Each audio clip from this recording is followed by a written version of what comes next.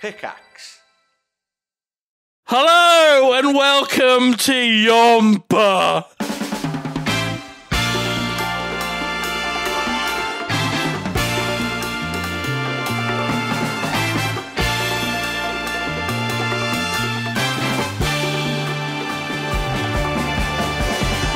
Hello, yes, this is Ye Old Movie Podcast, your favourite number one, bestest movie discussion podcast with me, Simon the Honeydew Man, Diggy Hole Lane.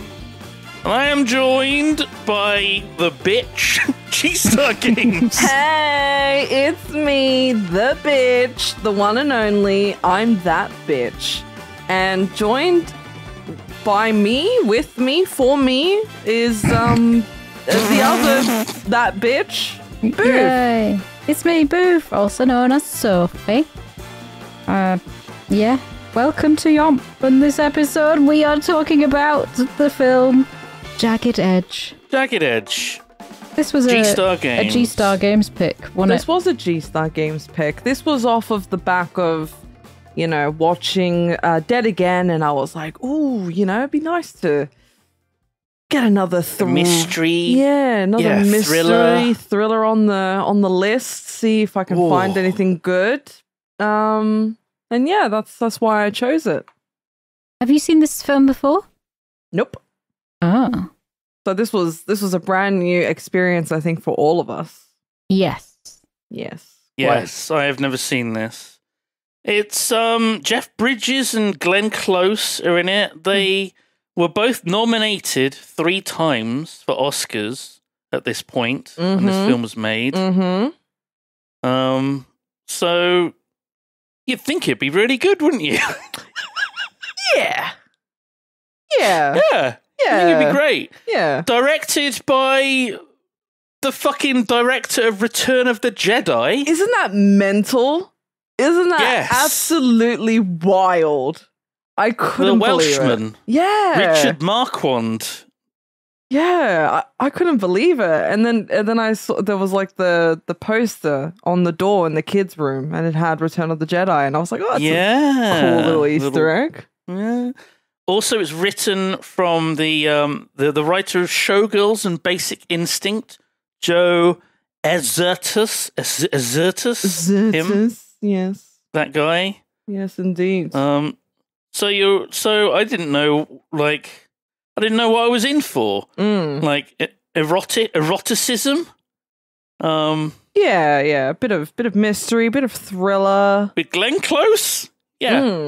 Sure. What? What's wrong with Glenn Glenn Close Close? looks like a 60-year-old woman just constantly, all the time, throughout her career. She just looks old. She's got a striking look about her. She's got a striking forehead. She sure does. She's a handsome woman. Yes. Is the nice way of putting it, I suppose. Since you mentioned it, I'll bring up this little fact, I guess, about how the producer... Did she have a stunt forehead? No. So... Sophie! Did she get paid twice as much because she had her face took up so much room? Oh my god! I didn't even notice. Jesus Christ! What's going on?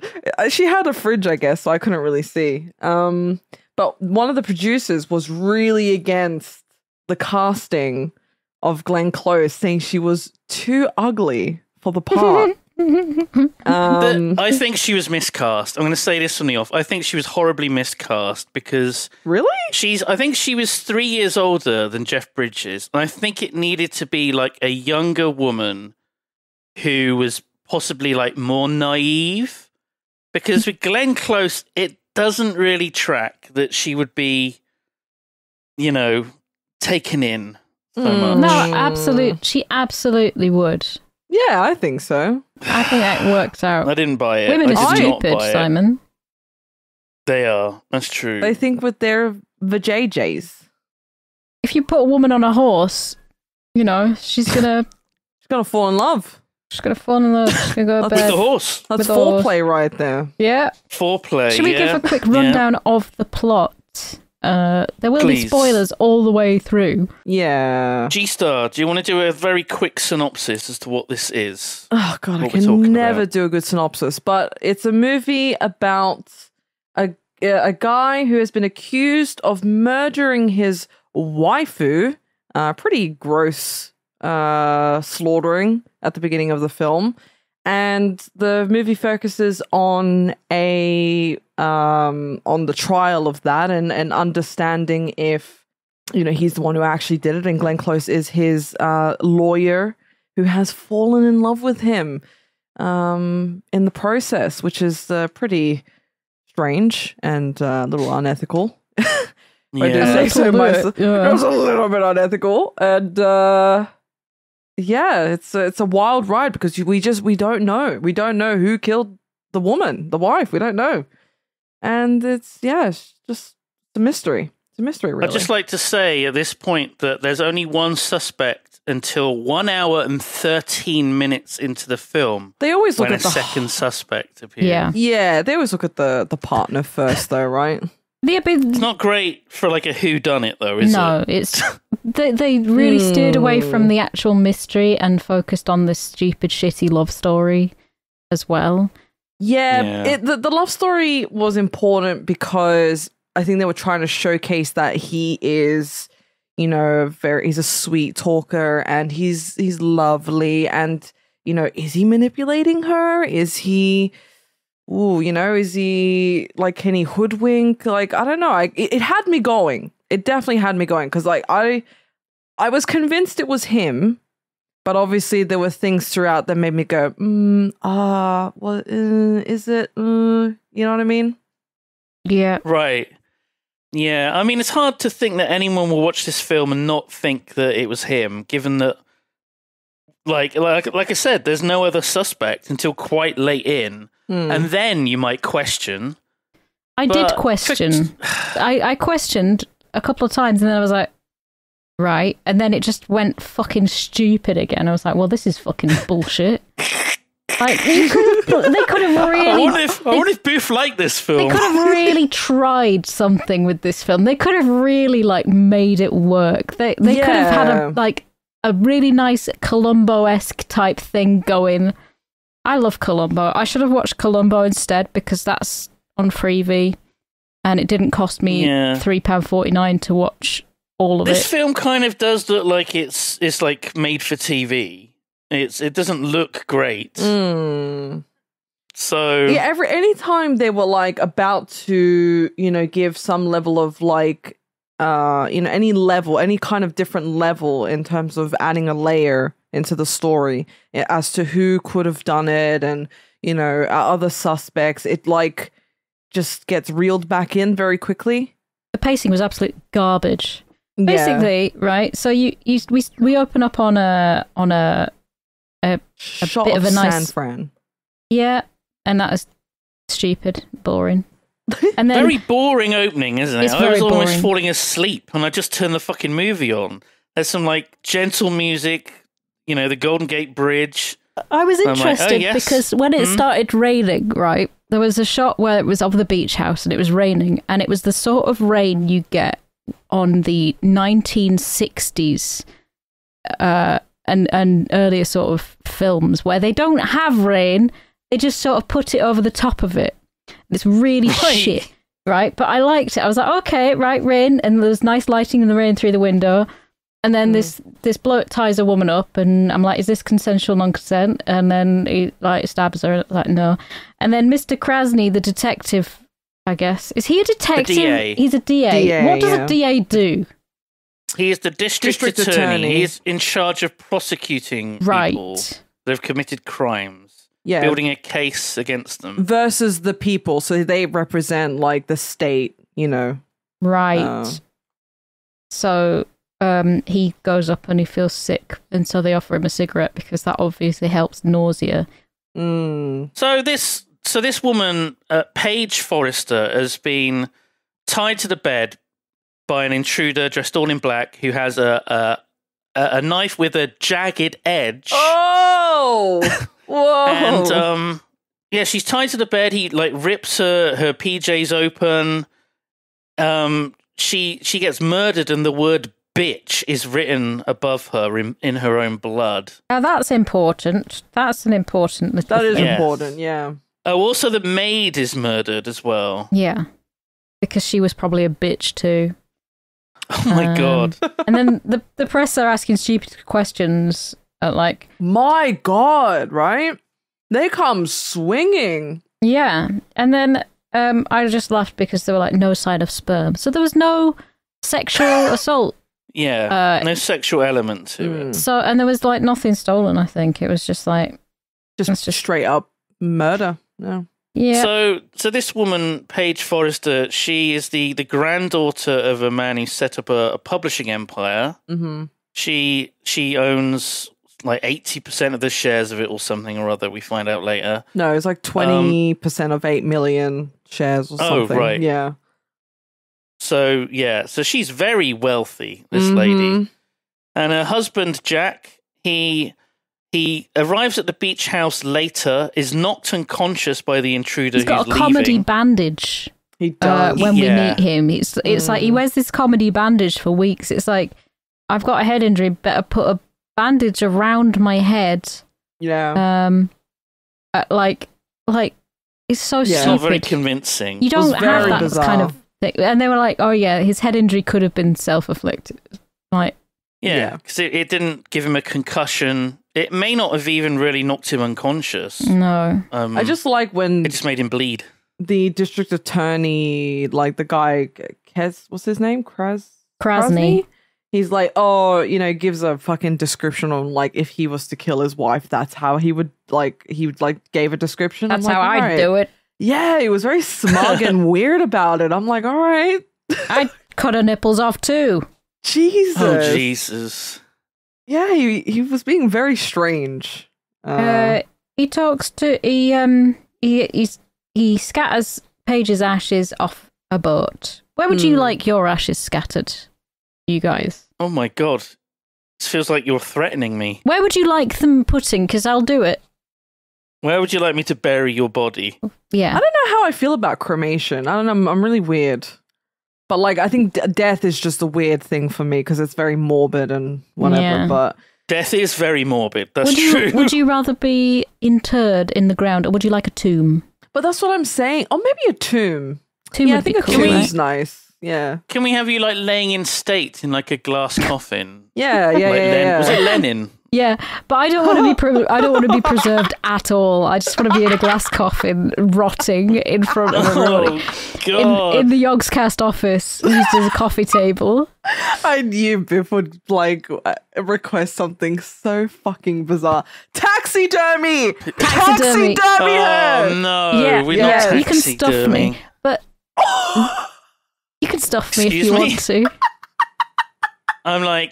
I'm arriving to see Boof's body. I'm crying. I'm wearing like a nice suit. I reach got a into my veil. jacket. I reach into my jacket pocket. I pull out a single Nature's Valley bar and I place it down at your feet. I've got one here. I've got the Canadian maple syrup one. No, Simon, you open it, you take one bite, all of it like crumbles all over the casket. Like, you know when they throw dirt on top of it? Yes. Ashes to ashes. Chomp. Dust to dust. Oats to Yes. oats. Oats to oats.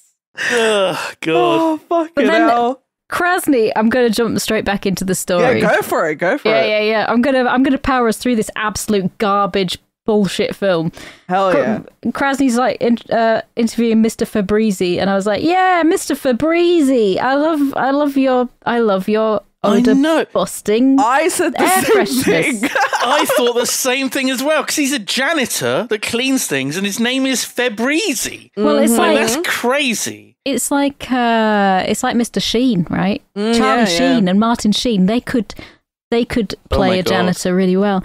Do you know it was called Mr. Sheen because Mr. Estevez didn't fit on the can? So where the hell did Fuck's she sake. come from? Oh my God, she's believing me. Oh Yeah. no! She's an idiot. She's an idiot. G-Star Games. Estevez is the true name of the Sheen family because Emilio Estevez is actually Charlie Sheen's brother, is it? Or something like Oh that. yeah. Yeah. It's like that the joke in what's that movie where he goes Emilio Estevez. Oh, what I is the don't name of the fucking know. movie? Oh, It escapes me. There's no Estevez's or Sheens in this movie. There's Peter Coyote, though. There is. Yeah. I swear, that's a great name. I mean, at least that is. And then he's going, oh, there's a knife with a jagged edge in Mr. Fuckface's, Mr. Forrester's locker. Bad news. Oh no, he's got a jagged edge in there, right? But this rich bastard does not have lawyers. He was just talking to the police, like, chill, like, whatever. He later brings in, like, his corporate lawyers from the publishing company. Genius. What a fucking smart move, sir. But they're like, we got no idea. We got no fucking idea. Did you notice, by the way, that when he was spreading the ashes, he was, like, pretty close to Alcatraz? I don't know if you guys spotted that. Well, yeah, it's San Francisco Bay. Everywhere's quite close to us, Alcatraz. Yeah. He got ashy fingers then. He did. He went... He was like scooping them out with his hand. He was chucking them in, and then he was like, "Scoop it up with your bare fucking hands." What am I going to do with all my wife's on my hand now? It was pretty Did he just grim. wipe it on his trousers? Do you think? It's like he just has a wank. Just one last one time. for the road. Jesus. So the DA asks Jack Forrester if he owns a knife, and he says, "No, I don't." And then the DA just arrests him on the spot. Yeah, it was very bizarre. I was like, on what grounds, bro? On what grounds are you arresting him? Murder. So they don't have the knife, but the janitor saw a knife. Yeah, but you can't. If you're going to arrest someone, you need something. You can't just say, "Oh, there was a knife, but we don't actually have it." I too have been watching lots of true crime YouTube. I know, I don't even watch true crime YouTube, but I think just over the years, common sense is like, yeah, you need something. There needs to be something. You can't just go, "Oh, I feel like arresting you under suspicion because I felt it." They have to have some evidence. Yeah, like, something. Even if it's, it's they've got to have something. Something. Otherwise, he just can get out within, I think it's like 24 hours, but yeah, they can only hold them for 24 hours questioning without anything going on. But no, they got him somehow. They're just like, whatever. So they're like, oh, Teddy, this woman, Glenn Close, she used to be a criminal. She prosecuted, yeah. Yeah, she was in the DA's office as a prosecutor. She won every case. Every single case as a prosecutor, working under Krasny. Yes, she worked under Krasny. And she's like, I don't do criminal law anymore. And I'm thinking, oh, she's got a backstory. This is going to maybe get interesting. And maybe it's because she takes her kids everywhere with her. I was like, why would you bring your kids to the house of a potential, like, to a client's house? I don't... Yeah, weird. And Jack... Mr. Bridges immediately starts putting on the smooths because he's like, I remember you're a horse girl, you like the horses. Now, anybody that remembers that amount of detail about a woman, right? Men don't do that. Men don't remember anything. Psycho. Like, if they're worth the wait, like, let them just forget it. Just forget about them. Anybody that's like, oh, I remember you like horses. And then he takes her out and shows her a horse. Maybe this horse will convince you to be my lawyer. And maybe this horse will convince you that I did not kill my wife. And maybe if you later ride on my horse, you'll make love to me. Ooh. Riding the horse.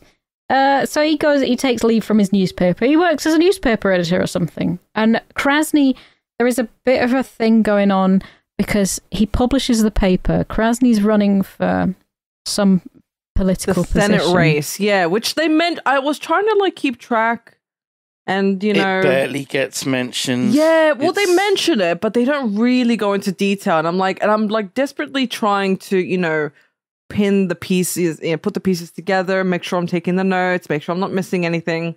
But the Senate race, I don't think really they go into. It doesn't matter. Yeah, it really doesn't matter in the film. But basically, they're trying to say that Krasny, because they were running stuff on him in the paper that could make him look bad. It's like, maybe he's got it out for him. He's got it out for him. You never know. Yeah. So Krasny then hears about Teddy representing Jack. And he goes and interrupts a dinner date. Yeah, Which which is I pretty thought rude. was very bizarre. Bizarre and rude. And I was thinking, oh, I bet it was him. He's being a dickhead to everybody. I bet it was Krasny. I was trying to make this more interesting than it actually was. Yeah. And then he's like, oh yeah, remember that guy that we prosecuted? Well, he killed himself in prison. So that's Anyway, the date. have a nice night. Have a nice night. So that's the date completely fucking ruined. Yeah, he's like, oh, Henry Styles, and all I kept thinking of was Harry Styles, and then Yeah. yeah, Because and Harry is a nickname for Henry. okay, I'm just gonna. Prince Harry, his real name is Henry. Yes. I can never tell if you guys are joking or No, not. that's actually genuinely true. Okay. So she goes round. Oh, there's some bullshit. She's like getting a divorce from her husband or something, and yeah. the kids. She's got kids and ugh. It's like another layer of crap to this shit cake, and so she goes around to some guy's house called Sam, and the moment she presses his doorbell, there's like a honk from a boat, and I was like, that's a funny doorbell. So Jesus. I don't know who Sam is. I couldn't figure. He's just some guy. The dad? What at The this father of the point? kids? At this No, point, no, or no. just in general? Like in general. Like, He's the PI for the office for the district. the private investigator. Ransom. Right, sorry, Ransom, yeah. Yeah, there's yeah. So she goes Robert around. Lodger. Lodger. Yeah. His name, Lodger. That's how you pronounce it. Lodger. Lodger. Not Loggia. Not Loja. No, it's Lodger. Mm-hmm. And so she goes around and like she's like, oh, Styles is dead, and he's like, well, that's why you're here then. And I forgot everything that happened. Basically, 4 years ago, they, as in Ransom and Teddy, both worked for Krasny. They had a successful prosecution against Henry Styles, who went to prison. They both quit their jobs because something was dodgy about this prosecution, and they went their separate ways and have different jobs now. But at this point we don't know what the fuck happened. No, we just know that it's like pretty. It's a soft. Yeah, it's a touchy subject. Yeah, so she goes to Jack and says, I'll represent you, and he says, oh, I'm very happy. And I'm like, no, you're supposed to be sad. Your wife is dead. Yeah, I was going to mention up until like a lot of the times that we had seen him and his interactions with anyone that he'd come into contact with about his wife, no sign of emotion, aside from when he was like sort of throwing her ashes. But even then, it was still a bit like, not really. He's not really showing that much emotion. Doesn't seem that distraught about, what's transpired, which I thought was interesting. And there's two lines. There's when Teddy is at Ransom's place, she says, if he didn't do it, I'll get him off, which I thought was quite funny because she does later on get him off, she makes him come. That is true. That is so true. Very well spotted, Simon. And what was the second one? That's a bit later when they agree to represent Jack, and I think she was talking about, I can't remember who she was talking to, but she says, if you hold anything back on me, she's talking to Krasny. She says, if you hold anything back on me, Tom, I'll bust your ass wide open. I thought that was very amusing as well. Yeah. Summer child, apparently. Got the brain of a kid. Hey, I mean, we all do it. I mean, at least I can't help myself. I'm like, hee, that's always said, bust ass open. Oh, it's so funny. I was trying to think, Styles, was it based on circumstantial evidence? And Krasny just didn't like him, and so the jury found him guilty. I was thinking, I don't know. Anyway, they go around to the beach house where it all happened, which they are never going to be able to sell. Not for asking price, anyway. Yeah. And he's like, oh, you're divorced, aren't you? And I was thinking she was going to say, oh, does it show? I I was confused at that. I was like, how the fuck does he? Hello, what? How does he know that she's divorced? Do you think it's like a Sherlock Holmes thing where he sort of notices that she's got a tan, but her ring finger does not have the tan? Oh my god, that bullshit! Yeah, or she's like she looks dishevelled or something. Yeah, I quite like the scene when they go to the beach house and Jack sort of recounts discovering his wife's body because I believe at this point he's innocent because he's breaking down, he's in tears. And I'm like, okay, sure, this man's innocent. Well, the heavy breathing was a like a sort of a giveaway for me in the sense that there was heavy breathing in the beginning when Paige was getting murdered, and then he started heavy breathing, and it went into his first person perspective as he was recounting and talking to Teddy about what had happened. So I'm like, oh, that's a bit weird. And then the same music started playing as well. So I didn't know if that was like a red herring, whatever it's called, like trying to say it's similar, but like could it still be him? Is it? Oh, are they just trying to trick us? But yeah, I thought that was odd. And then he got very emotional and he started like hyperventilating and put on a good show. Yeah, he did. Good show. Yeah. But then they go for a nice walk on the beach and stuff. Mm-hmm. And, Yes. And he says that he's never had kids and he never cheated on his wife. Apart from a series of one-night stands, which that's not a thing. I said it's not a... you can have a series of one-night stands with different people, but not with the same person. Well, the same French lady, apparently. He said, oh, aside from like a series of one-night stands, I'm like, that's still an affair, my guy. That is still an affair. Like, well, that doesn't really count. It's just a series of one-night stands with a French lady. She was very hot. I should call her. I'm single now. And she's like, oh, was Paige faithful? And he was like, as far as I know. And she's like, what does that mean? Yeah. And he's like, well, what I say it like, what? I was like, what do you mean? What does that mean? You should have said, bitch, should I stutter? Fucking hell. Oh, I shouldn't have called her bitch. No. That's the word. Ooh. So is that the point when they have a little kiss? Is that bit? I don't think so. No, that's far. Not yet. That's no, that's after the horsey hijinks. Yeah, there's got to be horses first because foreplay. Yeah, of course. Yeah. So she meets back up with Sam, Robert Lodger, and there's a really, really good cat drawing behind her. She's taken her kids' drawings to work with her, and it's a beautiful black cat drawing. And I love him. And I love him. She's smoking. They're both having a Budweiser. I was like, yeah, okay, big mood there. And I've kind of tuned out a little bit. Jack has passed a polygraph, right? Like with flying colours. Yes. Completely aced it. Yeah. But polygraphs are bullshit, so this doesn't count for anything really. Well, it's because you can keep yourself if you really wanted to, or if you really tried, I guess. If you've seen the movie Equilibrium, starring Christian Bale, which is a much better movie than this. Wow! Then you'll realise that it's easy to pass the polygraph. It's all there's based also a on psychologist. Sympathetic responses. So if you can control those particular aspects, what's the heart rate, right? Yeah, keep blood pressure, and it's like sweating. Did you kill your wife?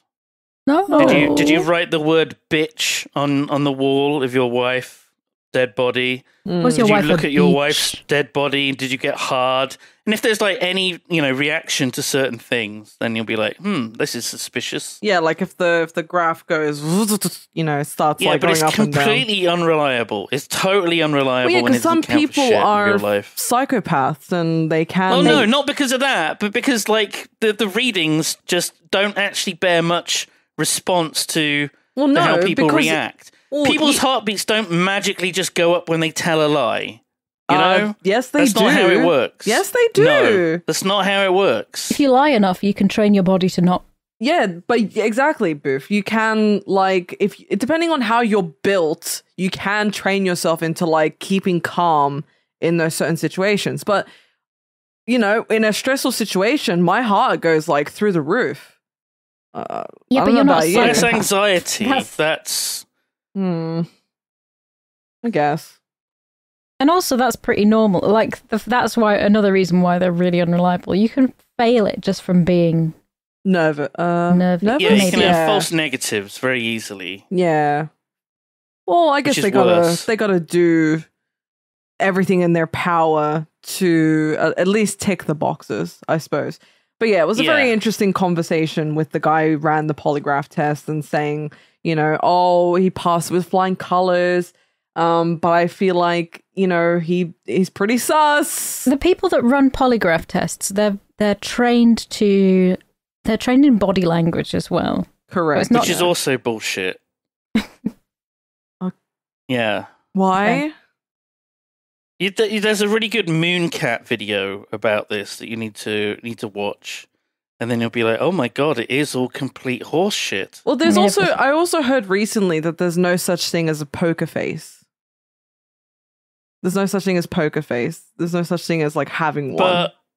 But that's a Lady Gaga song. I've listened to it. I've heard it. It's real. Poker face. Bow, bow, bow.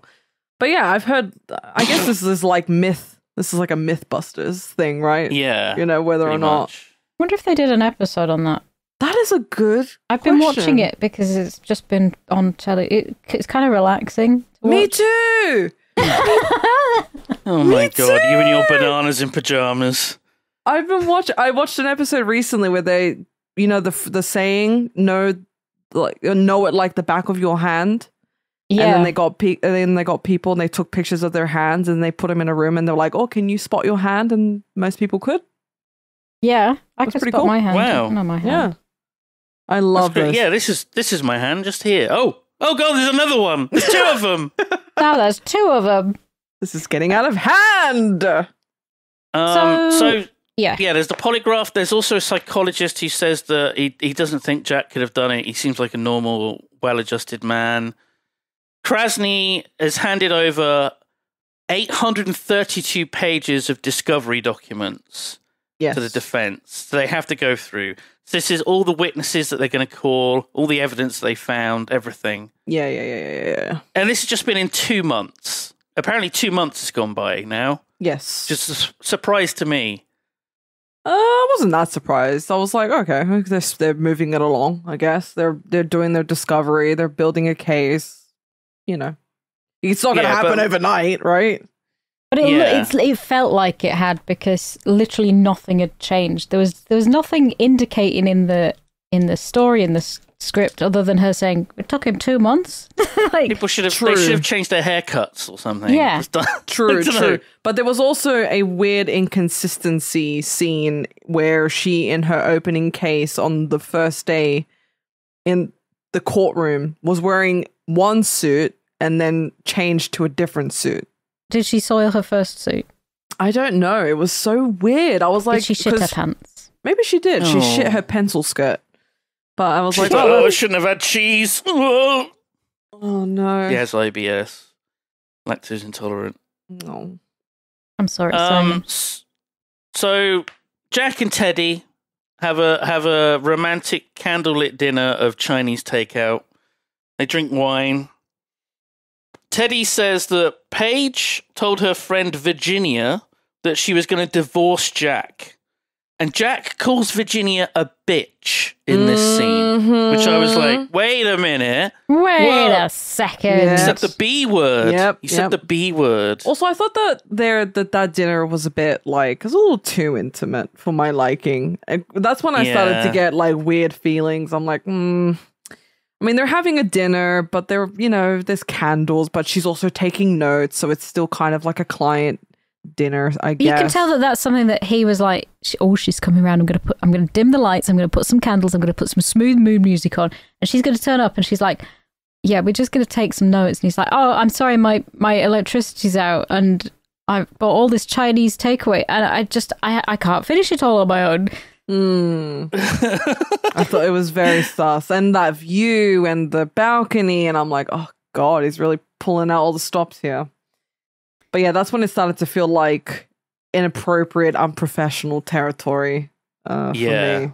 I think it felt unprofessional when he was like, he was just going like smiling at, oh, you're the one that likes horses. I was like, I fucking like, I know what you're doing. Yeah, it's very sus indeed.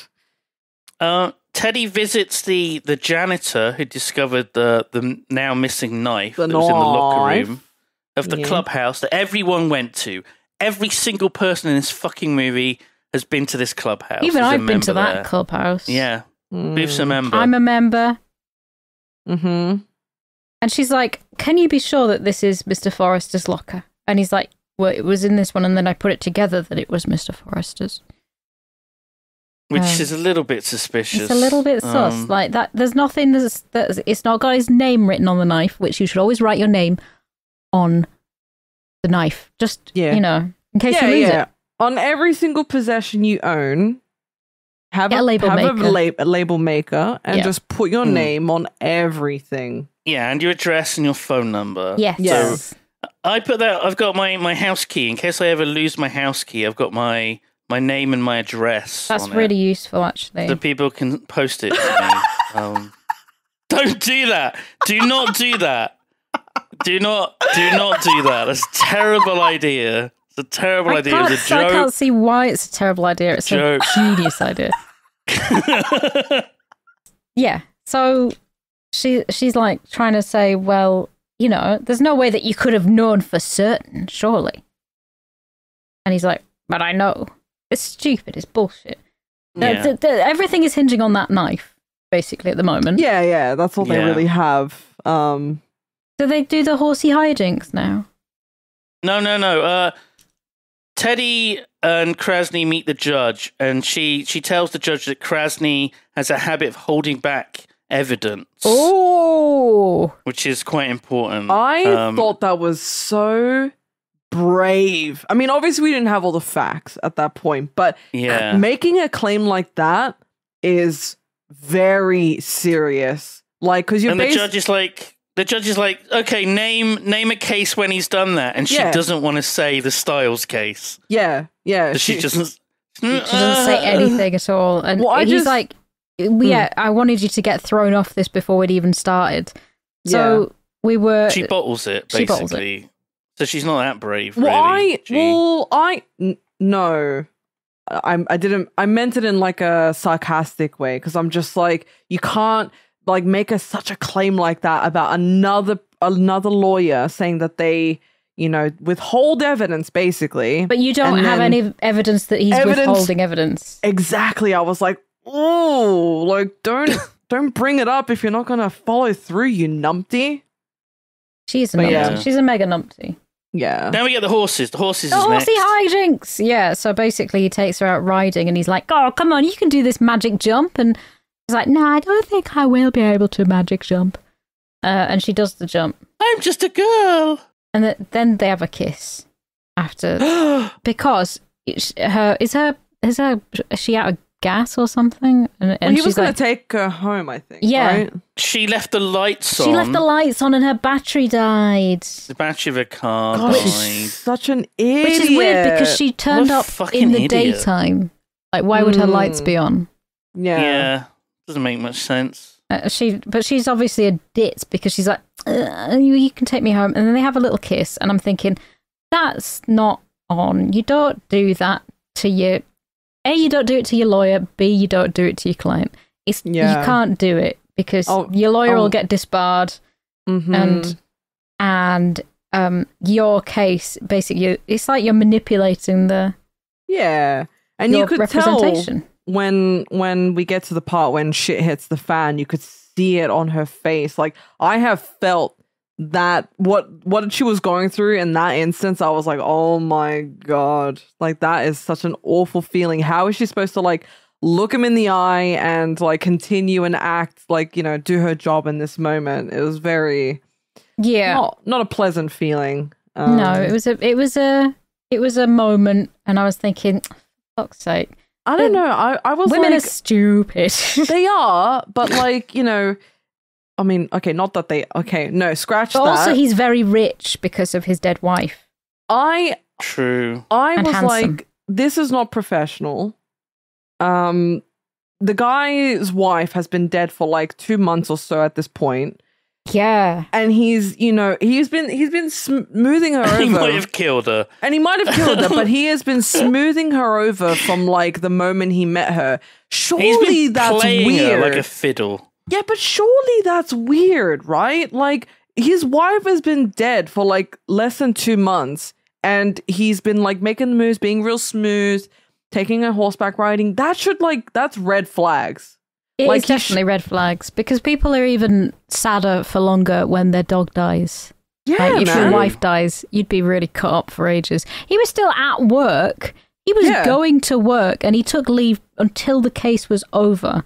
So he obviously wasn't that fucking upset that his wife's Like, dead. if anyone listening, like, if you've ever experienced a death, like somebody close to you, like, you will know how fucked up it is. Like, you don't just recover No. like that quickly. Like, he was like, horseback riding, yeah, like romantic dinners. Like, no. So that was like the first what the fuck red flag.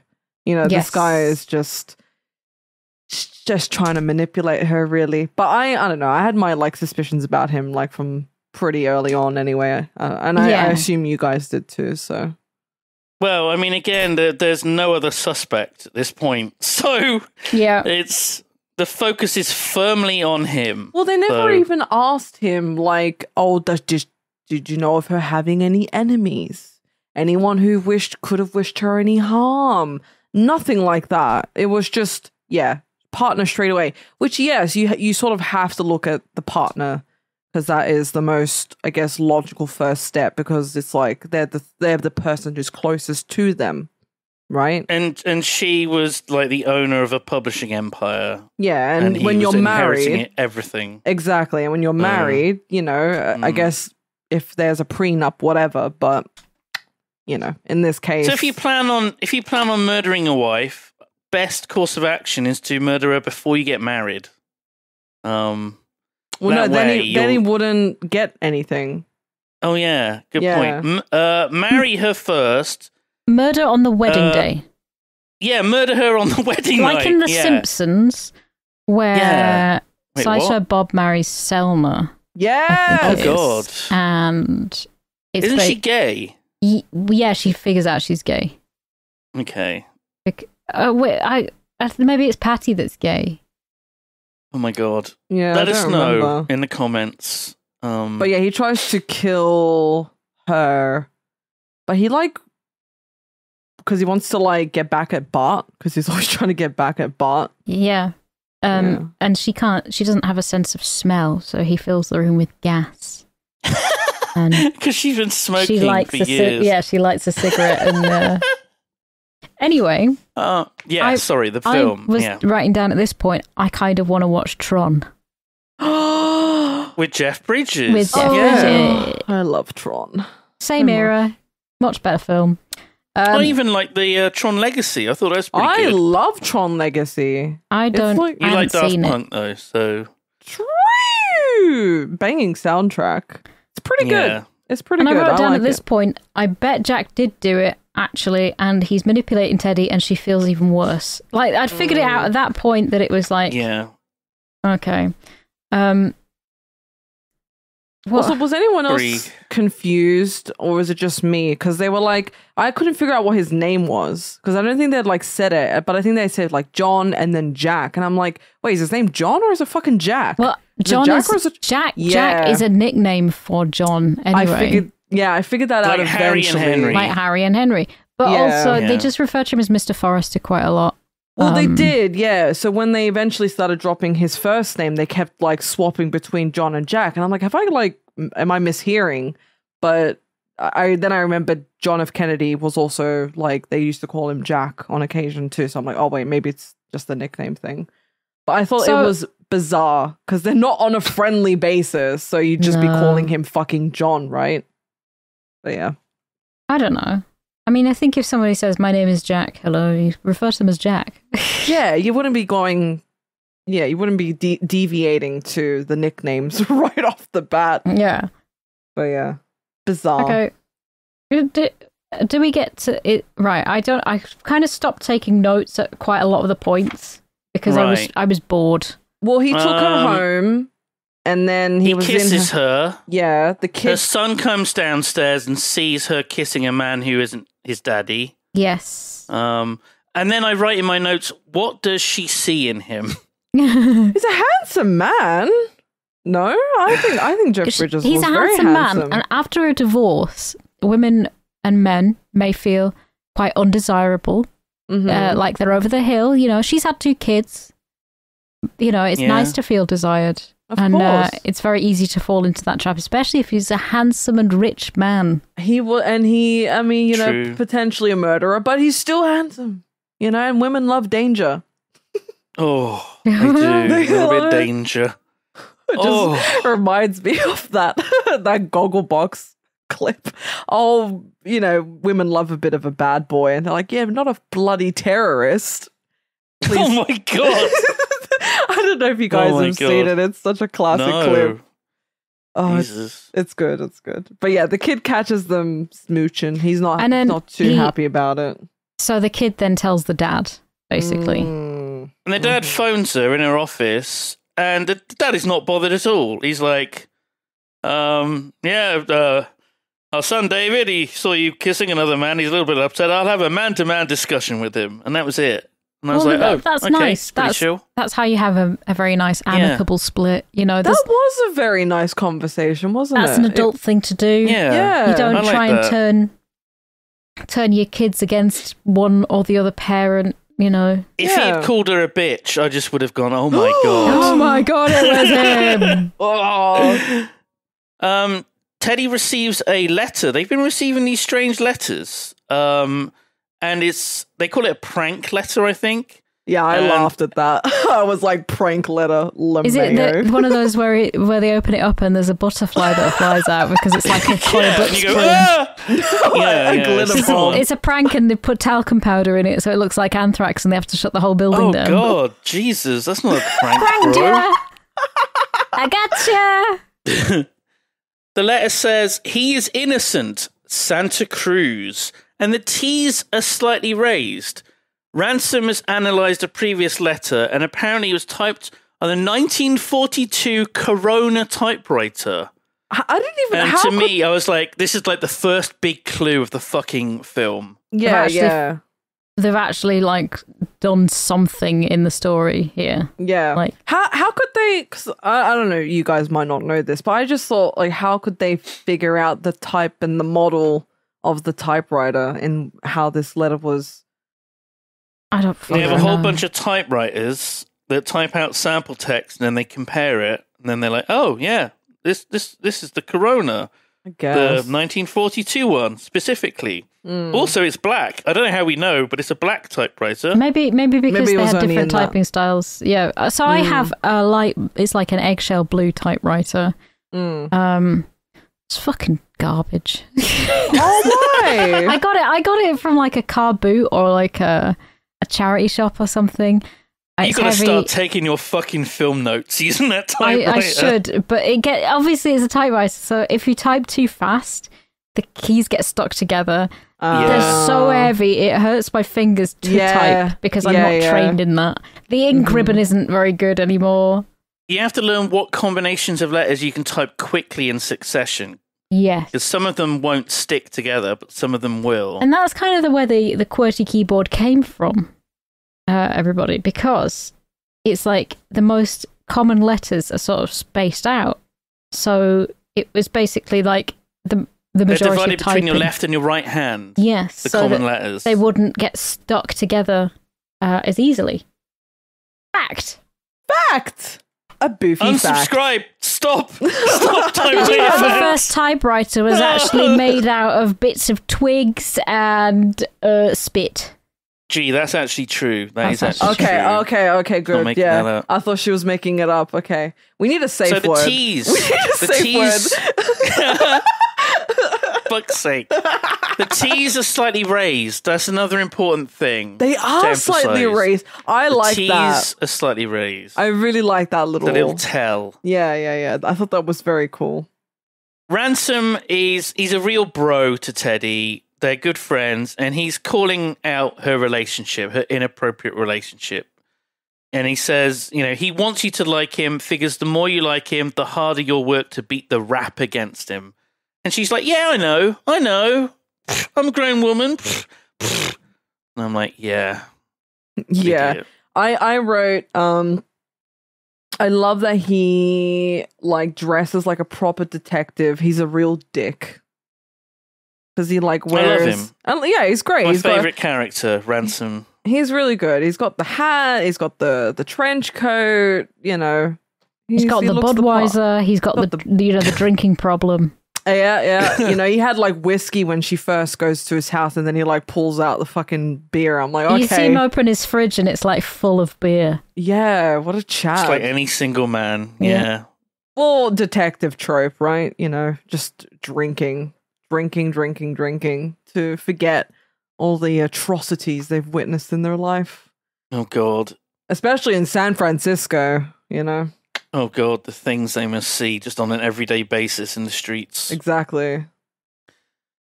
Homeless men masturbating everywhere. So there's a mention, it's Teddy and Jack at this point again, somewhere or other, and they mention racquetball, and he's like, he plays racquetball every day. And I was like, what is racquetball? Is that the same as squash? And yeah, it's squash. It is almost the same. There's slightly different rules, and scoring is a bit different. But yeah, it's pretty much squash. Have you played it before? It's very scary. It's very That's quick. That's why they have to wear goggles, because you can lose your eyes. This ball, the very hard ball, is coming at you fast. Yeah, and it hurts when it hits. Like, it's... You better hit it.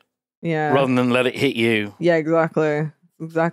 I noticed he was I don't know if this was before or after the racquetball. I just thought the racquetball was such a fucking like random, what the fuck is this scene again? Why are we watching them bond? I don't really give a shit. Because they fuck.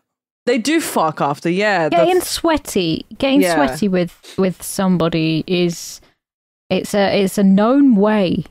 That's why people fall in love at the gym all the time, because there's a lot of endorphins involved.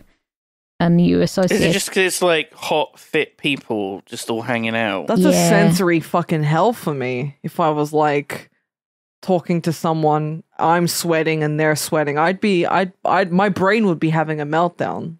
Oh yeah, mine too. Like if anybody invited me to go to the gym or play racquetball on a date, it'd be like, you fucking look at me. Yeah. Just look at me, this doughy little puddle of shit. Yeah. It's not going to be able to stand up, let alone swing a racket around. Well, some people are like into, you know, I guess doing the fitness things, and then, you know, I thought you were going to say. I thought you were going to say some people are into, you know, doughy little pieces of shit. No, I'm sure some people are. Somehow, somewhere, I will find my Jack Forrester. Oh, I vacuumed just before this podcast, and I was losing vision while it was happening. I was like, oh, fuck it out. No, I just meant that some people, like, what I find grim or gross in a social setting or like a date setting, so that's someone's idea of a fucking amazing date.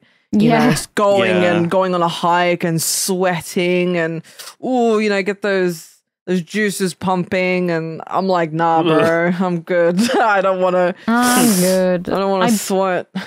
Just like, I think that's why we struggle dating in general, energy, because we just hate things that people want to do. I'm just like, nah, I'll probably just stay in, to be honest. Yeah, I'm good. Just stay at home. So have you ever heard of the game Overwatch? Let's do that instead. Let's do that. Let's play Overwatch. Let's play Overwatch instead. Oh, that's a good idea. Can we talk about the sex scene? Yeah. Yeah. How arousing did you find this sex scene between Glenn Close and Jeff Bridges? I didn't. I was watching this with my friend, and we were both like, oh, this is weird. I was watching this alone, and I was feeling awkward. God. Yeah. The cat was giving me very judgmental looks. Father, what are you watching? Father. You sick fuck. I God. just thought it. I mean, I was more grossed out by when they. You can almost see. You can almost see Glenn Close's side boob, but not quite. Yeah, almost. I looked for it. Yeah, I bet you did. I wanted to send a picture in the group chat of her tits, but I couldn't. I thought it was so gross when they got back from the racquetball game, and they were like kissing, but they were so sweaty, and they were just rubbing sweat all over each other. But like, obviously, you sweat during sex, so it's like whatever, you know. You're gonna get not if you're doing it right. Well, yeah, I tend to have a lot of fans on. She does sweat during sex only because she's a never nude and she's fully dressed when she does it. She's got a jumper on. No. She's got a hoodie. No. Balaclava. I tend to put I like having fans on during, because I don't want to sweat. I just want to feel the cool breeze, Stay nice and cool. I don't want to feel sweat. That's gross. Okay, well, moving on. Teddy suggests that Jack acts chivalrous in court, carries her things for her, presumably to show that he respects women and authority. Mm-hmm. And, very clever. And also, she wants him to wear a blue suit because juries like blue suits. She doesn't go into this anymore. Just like, what? Yeah, I kind of wanted a bit of an explanation on that, but sure, let's not elaborate on that. We just assume she knows her stuff. Well, she Personally, obviously I does, think but wearing a black suit because he's still in mourning for his wife. Yes, but Like, that don't you It was suit, a dark blue. it wasn't. so- Yeah, it wasn't Yeah. it wasn't that out there. But I was like, okay, odd. But I noticed he was still wearing his wedding ring because when he was in bed with her. When he had his hand behind his head, I spotted the wedding ring on his finger. So I thought that was interesting. Yikes. Yeah. So we have our first day in court. Mm-hmm. There's a bit of a media circus, but not like a massive one. Yeah, There's like as many extras as they could afford. yeah. Presumably. So Krasny is doing his speech to the jury as the leader of the prosecution. He basically states there's a divorce that was on the horizon, and clearly Jack murdered his wife. And Teddy, she just stands up. She says, Jack is innocent. He did not kill his wife. And she just sits down. She barely says anything. And I'm like, what? Drops the mic, sure. walks away, and we're like, okay, sure, whatever you say. Whatever. The first witness is Paige's brother, and he talks about like the business, and basically she was rich. She had all this shares in the business, blah blah. Very boring. He says Jack was great at his job as an editor at the newspaper. Well, the important thing was Paige was contemplating divorce. Paige owned 20% of the 8 million in shares, and Jack had less than 1%. Yeah, so and he inherits everything. Yeah, that was the important takeaway from all that. But the brother didn't seem very boring.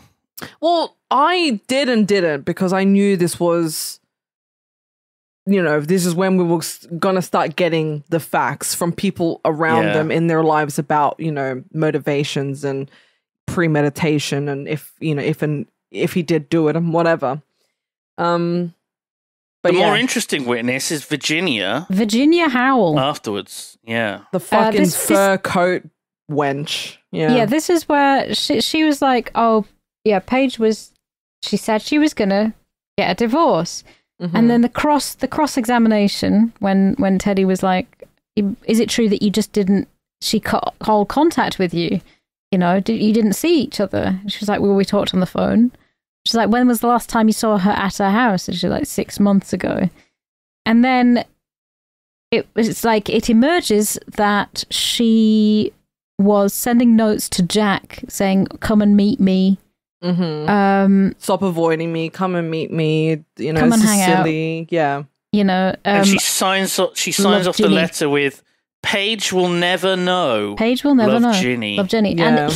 And she's like, but he took it straight to his wife, and that's when she cut her off. So I was thinking, maybe Virginia may have killed Paige to get Jack to herself.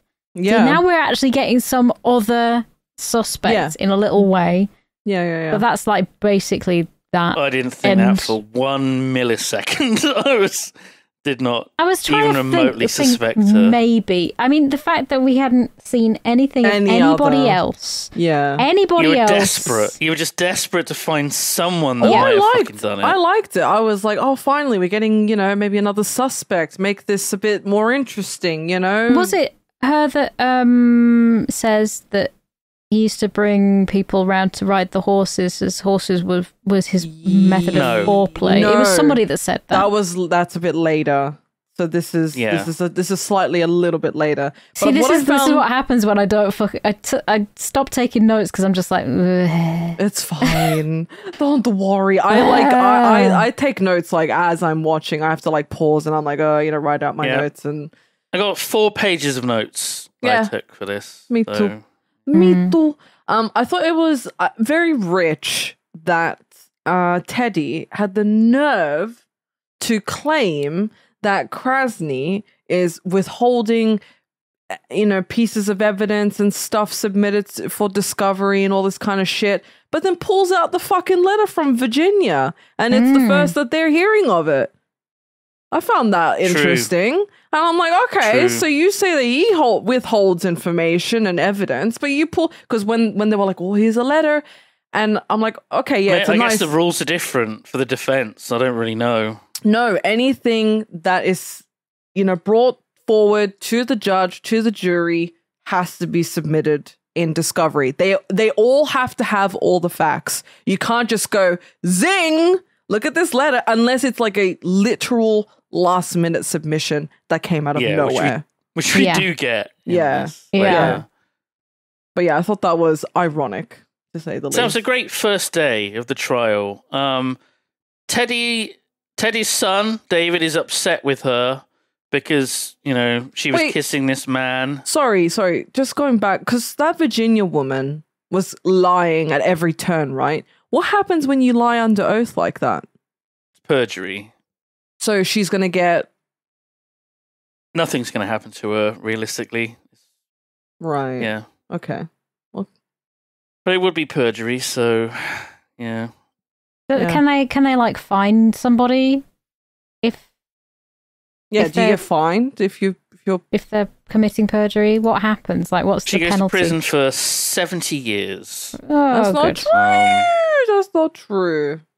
They come round her house and they just trash the place, smash her TV. Because the judge always... Hope you learned your lesson. They always make like a note of saying, "Oh, just a reminder, you're still under oath. Don't lie. That's perjury." But yeah, she lies through her teeth the whole time up until the very end where she says one truth. But she still fucking perjured herself. That whole testimony. Yeah. Anyway. Yeah. So Teddy's back at home. It's night. She's working on the case, taking notes. Her son is upset with her because he saw her kissing a man that wasn't his daddy, and he wants her to help him with his homework. And she says, "David, I've got a trial tomorrow," and he says, "I've got a test tomorrow," which I found hilarious. Yeah, kids. Found that absolutely hilarious, as though that's more important than someone's life. Your shitty little test. Yeah, he doesn't give a shit because kids don't know these things. It's fine. They do and they don't, because that kid was like, "I hope he's guilty. I hope he's found guilty. I hope he loses." And I was like, "Damn, kid, what the fuck?" Like, you want your mum to be like associating with someone who killed another woman? Okay.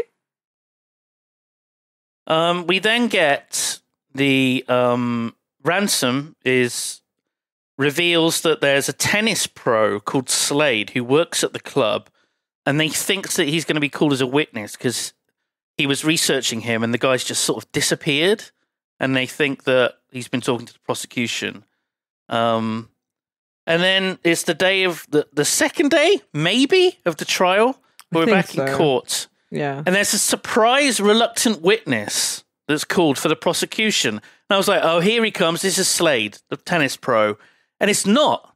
It's Eileen Avery. Mm-hmm.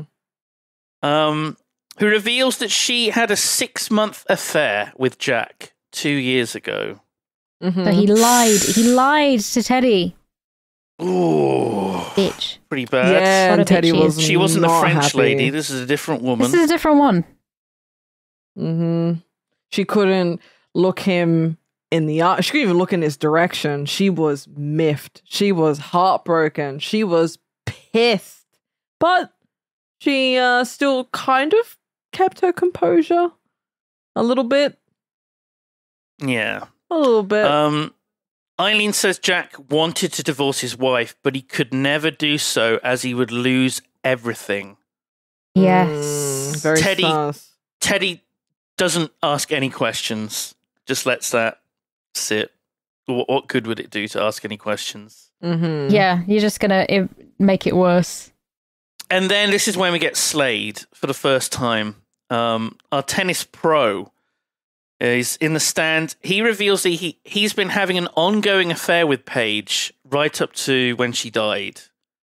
God knows when this started, but it's been a long time. This Bobby, what's his name? Slade. Yeah, Bobby Slade. Slade. Bobby Slade. He says that Paige knew that Jack was having an affair, and he would take his lover horse riding as foreplay. As foreplay. There it is. There Yeah. it is. The hole just kept getting deeper and deeper. Glenn Close's fucking face when he says this is it's a picture. It's a real picture because he did that to her. Yeah. Oh. I would have felt like such an idiot. Like, honestly, she portrayed the feeling very well. Like that moment That's of called acting. She's great at it. she is She really is. fucking amazing at it. And if you think that's bad enough, Slade then says that Paige told him Jack really knows how to use people and manipulate them to get what he wants. And Teddy's just sat there, just fucked, just unhappy. The prosecution are basically at this point just ready to high five each other and hug. They think they've got this in the bag. The weird thing about all of this discovery is that it seemed like Jack and Paige had an open relationship in a weird way. Well, They that's knew what that, it was. They knew that one another was cheating. Well, Yeah. yeah. It's not really open, is it? They were both cheating. That's what it is. Right. But it just seemed like it was. That's how it was sort of spelling it out. But then obviously it reeled it back in a little bit to say no, they were just, clearly just cheating on one another. And we're somewhere outside in San Francisco, and Teddy confronts Jack that he's just been playing her. She wants to drop the case, and he just fucking grabs her, and he says, "I didn't kill my wife!" And then she says that she doesn't believe him, and then she just drives off. Yeah. You should have stayed with it. Yeah. Teddy visits the judge, Which was at his house. very, very stupid. Honestly, to do. what is she do that. fucking doing? She makes a series of the worst decisions. Yeah. Just she's not fit to be a lawyer. At She this has stage. a current Awful. active case with this judge and presents him with a quote-unquote hypothetical case and client to avoid implication. And he's obviously, not a moron and wasn't born yesterday. As she's telling him about what's going on in this hypothetical case. Yeah. It's weird. It's really weird and unprofessional. Very weird. But and he has unprofessional. an amazing view of San Francisco from his study, drawing room, whatever fucking room they're in. Yeah. Probably Amazing his- room. Probably his office study or whatever. Because he's Beautiful. He's a judge. He's a judge, so he gets to have a nice house with a lovely view. Mm-hmm. Also, Ransom has received another letter, not a ransom letter. He's prank received letter. another letter, from the Corona, but we don't see what it says. But it's good. I've got to drop that in. Yeah, that they yeah, received yeah. another letter. Yeah. Then we get the greatest fucking line of the movie. Ransom is going round. He goes round to Teddy's house. She's sat there with the lights off at the top of the stairs. He walks in, he climbs up the stairs, and he says, "What the fuck are you doing sitting in the dark? You playing with yourself?" Yeah. I was like, God damn, dude. Fucking reel it in a little. What the fuck? Yeah, he looked like genuinely concerned. Couldn't believe it. Yeah, he was concerned and confused. He's like, "Why the fuck are you sitting in the dark? Are you playing with yourself? What's going on?" Hilarious. Fucking love him. Yeah, he's got no filter. He's just so done with everything. He's there to tell Teddy that he's got some dirt on Slade. He's found something out. Yeah. But we don't know what it is at that point because they just sort of get more information and then do like a slam dunk in the court the next day. We are in court again. Slade is on the stand. The defense have called him to ask him some questions. Of course. Apparently the letters from the Corona typewriter have actually been helpful.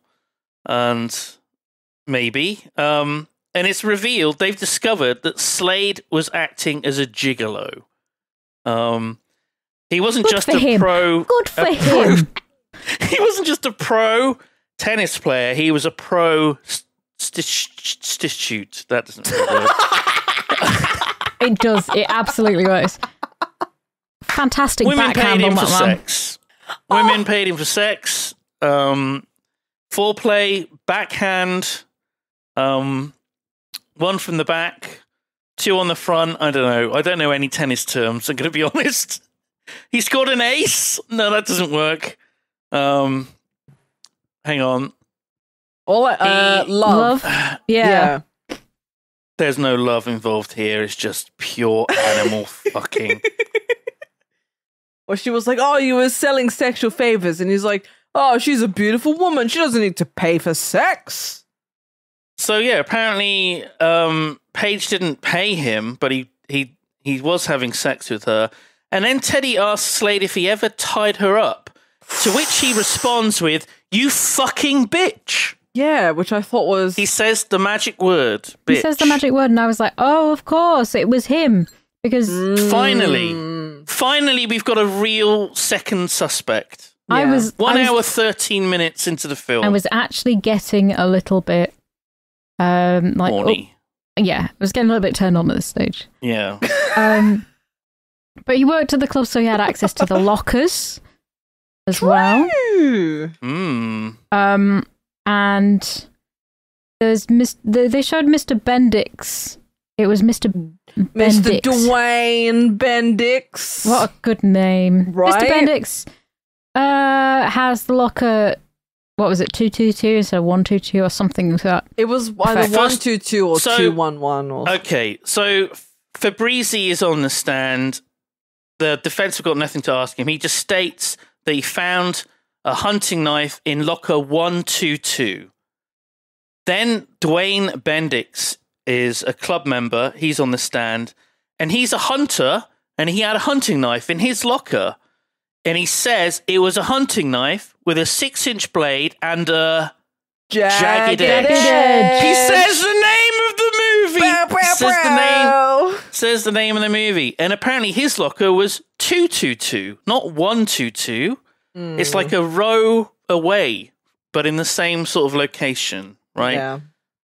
So it could be very easy for the janitor to mistake it. And even the janitor seems confused and angry, and he swears at people.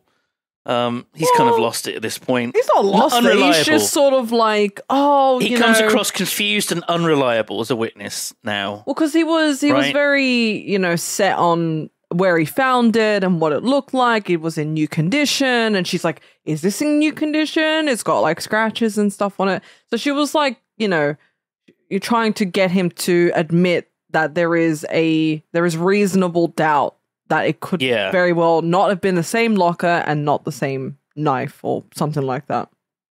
Yeah. The then we get Slade approaching Teddy as she's leaving in an underground car park. And he threatens her and he says weird shit. He says something like, I could warm you up. I bet I could make you real hot. Yeah. I was like, what the fuck, man? What is your problem? Comes across like a fucking psycho. Yeah. So at this point, I'm like, yeah, it's him. He did it. Clearly. And I was thinking at this stage, he could go after her kids. Like, oh, Jesus. It would be a proper Red Dragon thing, though. I did watch Manhunter after this because I was like, oh my God. That's a good film. That's a good palate cleanser, yeah. I was thinking, it could actually like ramp up quite a bit if you did it right. There was they need like a blind chemist in it as well. Was she a blind chemist? Yeah, she was she worked in the photography lab with him. Oh God. And I liked, there was a line that Krasny said, he's worse than a psychopath, he's an Iceman. I didn't understand what the fuck I was like, about. right, okay, Iceman, it's worse than a psychopath, I get it. I didn't understand a word of what they were saying. And I was thinking, do you mean Val Kilmer from Top Gun? Yes. Worse than a psychopath is Val Kilmer. So they finally read the note, the prank letter from the Corona. We get to see it. It says, he is innocent, Santa Cruz, January 21st, 1984, ask Julie Jensen. The defense called Julie as a witness. And this is a fucking horrible... This is awful. Yeah. This is awful. Yeah. She woke up one night and a man was in her bedroom, dressed all in black, with a ski mask on. He was holding a knife to her throat. He tied her hands and legs to the bed, cut her nightgown off of her, cut around her nipple, smeared the knife with blood, and wrote bitch on the wall. And then, this is the worst detail, he put the knife between her legs but didn't cut her with it. But she says, but he didn't cut me with it, which implies that he did something else. So, and that's just...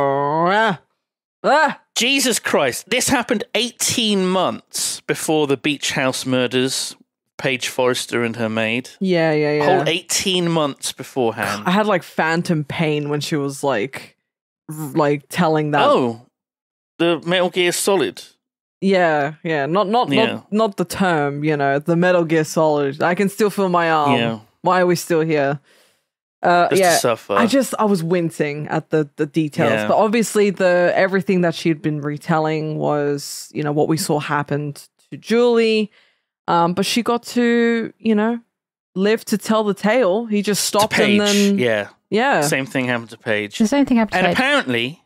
Apparently she told Krasny's assistant all about this, and he visited her twice, including after the Beach House killings. And said it had nothing to do with it. Ooh. Which is so bad. Like, what do you mean? It's exactly the same. She played tennis at the same club that everyone went to. She played it with Slade.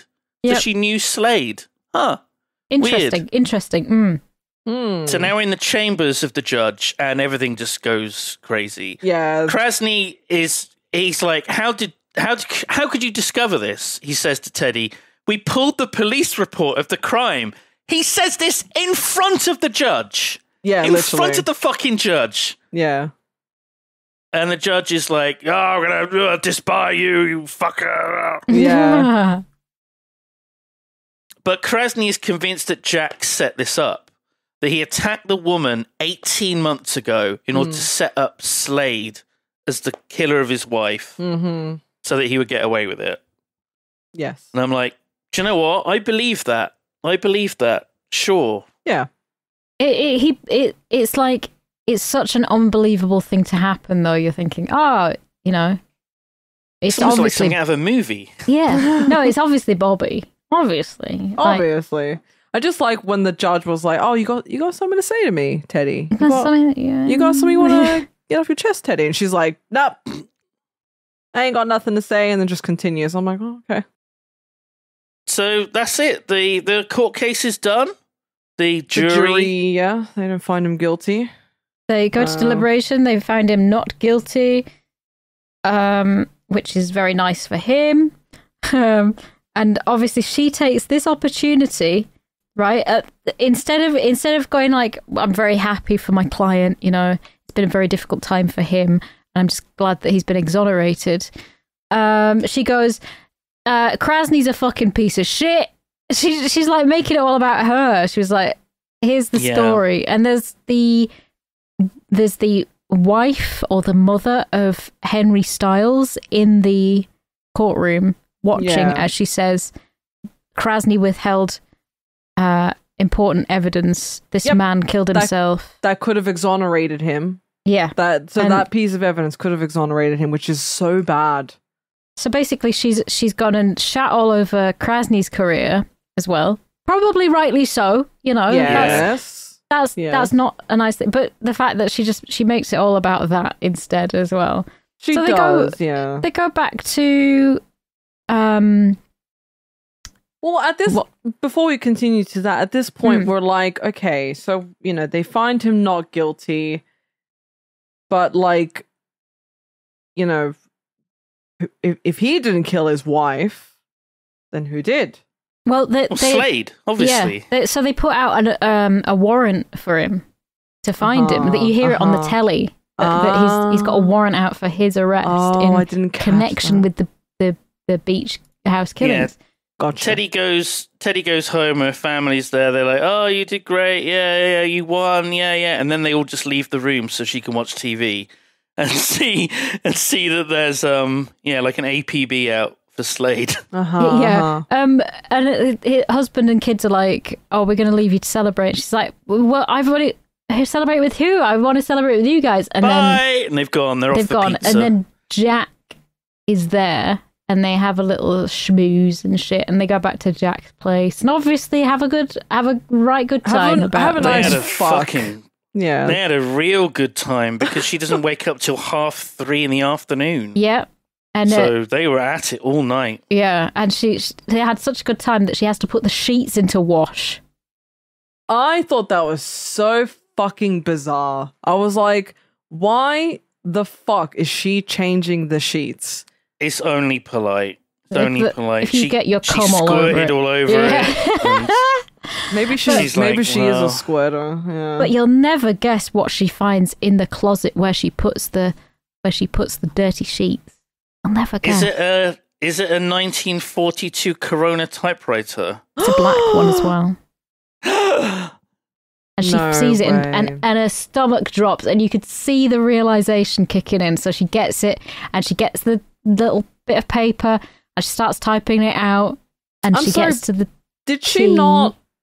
Sorry to cut you off. Did she not think it was weird that there was a drawer full of blank paper that was perfectly fitted for a typewriter? Everyone has that in their bedside cabinet. Everyone's got that. But like that was like a dead giveaway for me, because I'm like, because she knew exactly what that paper was. So I'm like, are you for real?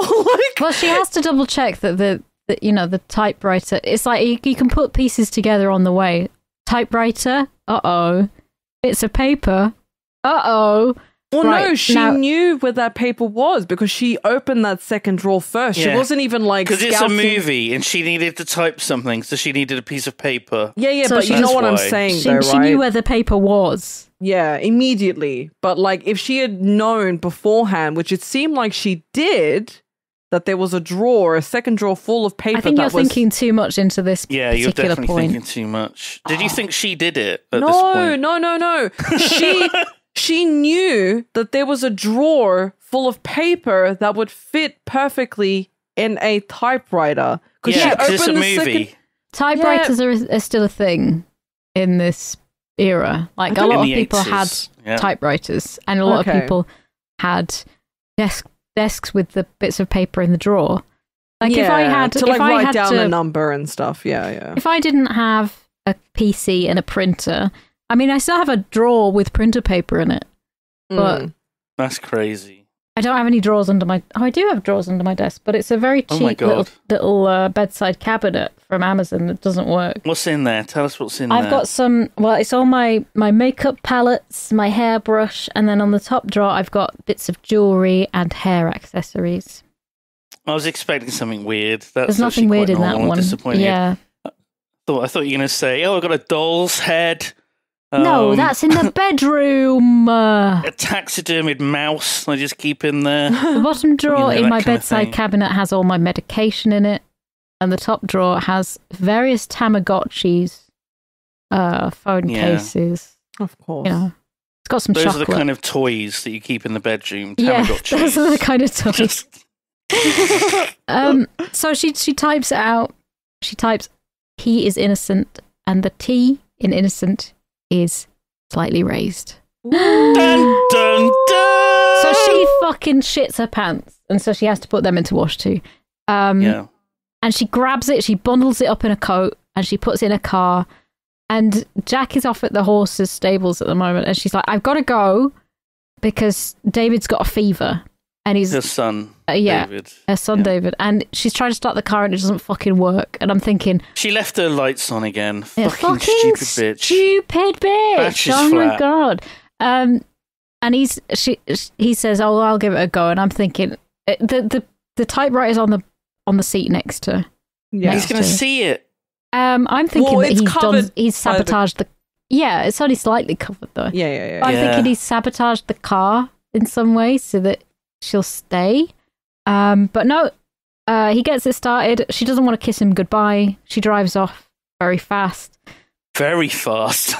Like, Jesus. And he's obviously thinking, right, she's onto me. Because... Yeah, he's a little sus. He's a little sus at that point. She starts boozing it up in the kitchen as she's home. Or no. She has a shower and she cries. She rubs a bar of soap on her head a lot.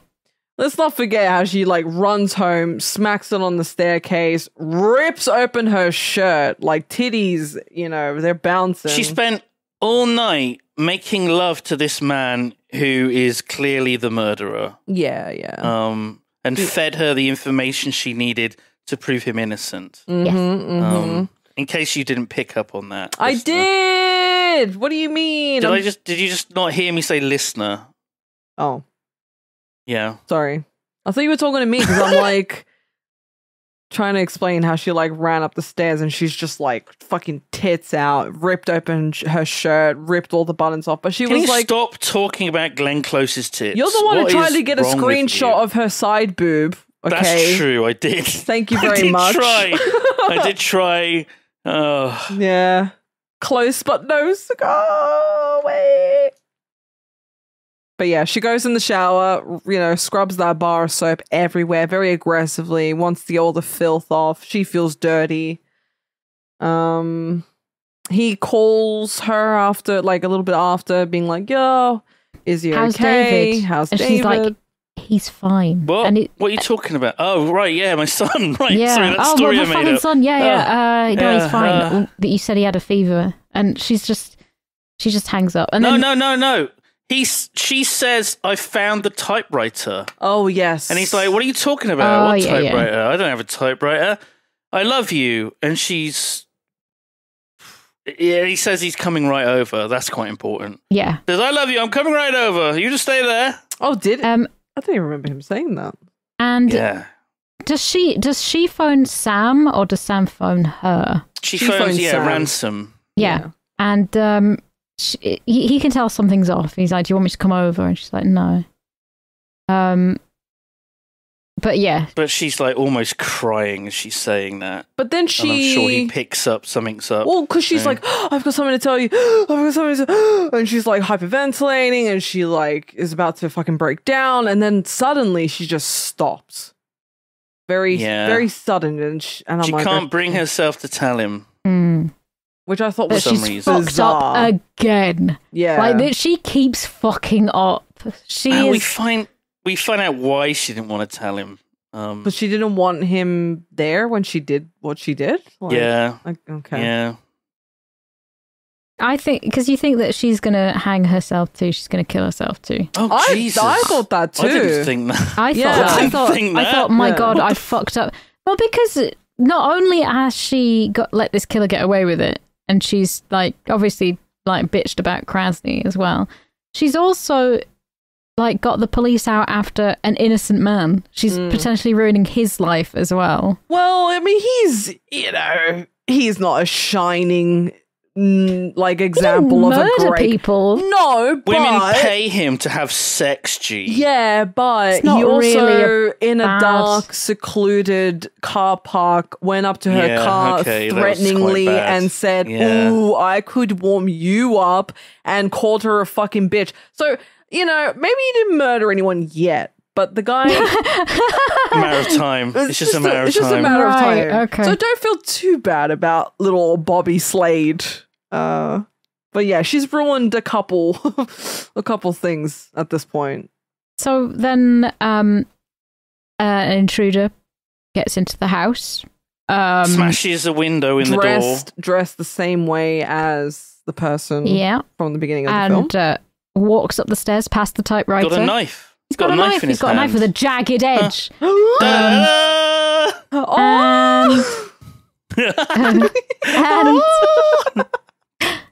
And she's in bed and she's looking very sad. She's looking very sad. And she doesn't look surprised to see the intruder. She's like, I want to see your face, Jack. And he's thinking, he doesn't do anything. He pulls out the rope, I think, as well. But her hand is sort of under the sheet a bit. So I'm like, oh, she's got a gun. She's totally got a gun. He grabs her legs, grabs her feet, G-Star Games. Pause. And that's when she pulls the fucking gun out and just blows him away. I didn't know what the fuck her game plan was, because I just, went up and it goes in the first person perspective. She's in bed, looking very, defeated. And I'm like, what's the game plan here? Are you just gonna... I think maybe she felt so guilty she wanted to be killed. Nah, she had the gun in bed, so... She did have the gun in bed, so I think that she was waiting for him and she knew what he was going to try and do. That was the plan, to kill him. That's the... Yeah, he's already been found innocent, so I guess double jeopardy. Yeah. He would not be found you can't guilty try of the somebody for the same crime twice or something. So she had to take justice into her own gun. Hands. Yeah. And then Ransom arrives just in time, sees him on the floor. He's definitely dead. And takes the mask off. And then we get the final twist of the movie. Takes the mask off, and it isn't Jack. Only kidding. It is absolutely Jack. It would have been really funny and clever if it would was have been Bobby. Amazing if it was just literally anyone else. Anyone. It could have been the woman. It could have been Bobby. I was thinking, right, that would have been a great. The fucking prime suspect all along. Of course, it was. They didn't do anything. And Ransom gives the incredible final line of the movie. Simon. Fuck him. He was trash. There you go. Like she the didn't end. Like fuck him. The end. He didn't just she didn't just murder somebody. She didn't get him off and do all this stuff and then get another guy in trouble. She got him off, all right. Yeah. She didn't just get another guy in trouble for 2 fucking murders and ruin her own life. Fuck him. He was trash. He was trash, but also you are trash too. Literally. What are you doing here? Lying in bed? You're touching yourself. Yeah, sitting in the dark. You play with yourself. And that's the end of the movie. Holy shit. It was Jack all along. Final thoughts, G-Star Games. Yeah, pretty your pick. Okay movie. It's nothing special. It's just a very it just felt like a like a Killer Instinct / what is it? No, is it Killer Instinct or the one with Michael Douglas? Basic Instinct. That's Basic Instinct, but then there's the other one that's similar-ish. It just feels Instinct, isn't that just? Is that what's the Anthony Hopkins one? Is that the one you're thinking of? Possibly. It just feels like that sort of, that sort of type of movie, like the one with like Harrison Ford and what's her name? Michelle Pfeiffer, What Lies Beneath the Surface sort of vibe. You know, husband and wife ordeal. What lies beneath? Yeah, what lies beneath? Yeah. So, you know, it's okay. It doesn't quite live up to those types of titles, sadly. Yeah, the story was a bit all over the place. It didn't go the full mile when it needed to, when it came to like the other suspects, even though I was still trying to guess obviously who it was who killed, you know, these women. So it still did an okay job at that. Yeah, I would give it a 5, I want to say. I think it's a 5 for me. 10. 5 out of 10. That's average. It's an average film. It's not bad. It's not great. It's okay. Okay, fair enough. Boof? Ugh. This is a stupid person's film. This is a stupid person's, like, thriller. Mm-hmm. Because it's not doesn't intelligent. do anything. Yeah. This is... Alright, I wrote down story, 4 out of 10. Bit twisty-turny, but not enough momentum in the right places. But it did keep me guessing a little bit. But only for a moment, for a second. It was like, but did you reconsider this? Well, no, you don't need to. Acting, 6 out of 10. Good acting, hampered by story. Emotionally, did not give a shit about any of them. Did not care. Did not care a second. Aesthetic, 2 out of 10. Bland. There was a couple of good stings of music in there. Oh, fun fact. The guy from the James Bond scores. Yeah, John Barry. I love John Barry's stuff. There's a couple of really fucking good tracks in there. Yeah. That stuff. But no, this was boring. This was really bland. And it all went downhill from the beginning. Like, there was just nothing going on. There was a couple of camera angles that made me feel a bit dizzy as well. Like, there was too swingy. Like, right at the beginning. The first person. No, it was like when all the police were there and it was all very hectic and crowded because it was like, it's a very hectic time, and it was just like, no, fuck off, this bollocks. Length, 8 out of 10. Thank God it wasn't any longer because there was nothing going. I like how a high score is for a short film. Well, yeah, if it's a bad film, then I want to get through it faster. It felt like they were just filling it out for there was a vague story that somebody wanted to do, and then they just tried to make it twisty-turny, but then somebody was like, no, that's a bit too clever. We don't want to scare people off. Could you dumb it down a bit?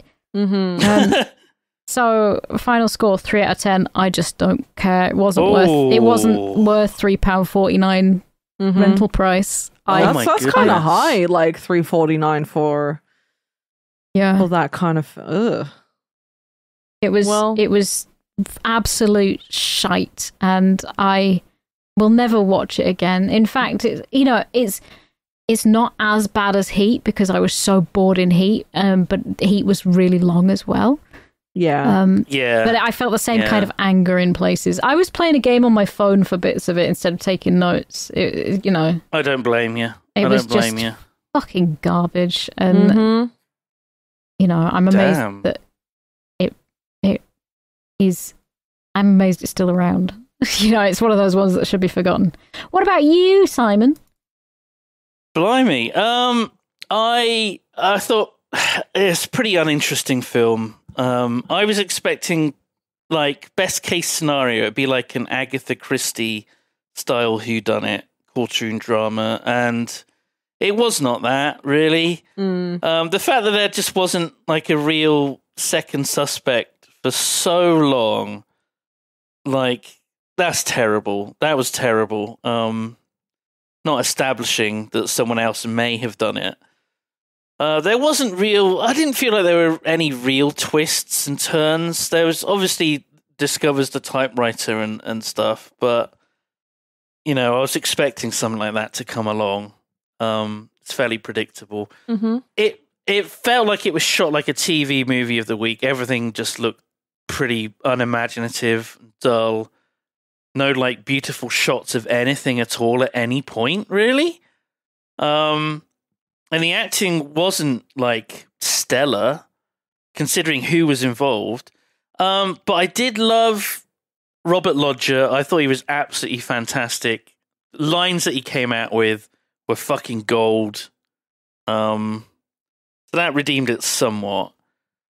In a couple of weeks' time, I'm going to barely remember anything in this movie. It's just going to be forgotten, lost. This is just such a forgettable The thing. mid-film. Yeah, it's not a standout at all.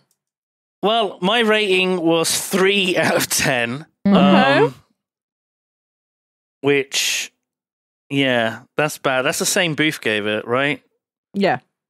3 out of 10. Yeah. I'm sorry, G-Star Games, but this was I not really not don't winner. have that much of an attachment to this film. You don't need to apologize. I just was looking for something of this in the same vein of what we had obviously experienced with Dead Again, and that is the whole point of this podcast, to look at films that we may have seen, may not have seen, films of that same genre.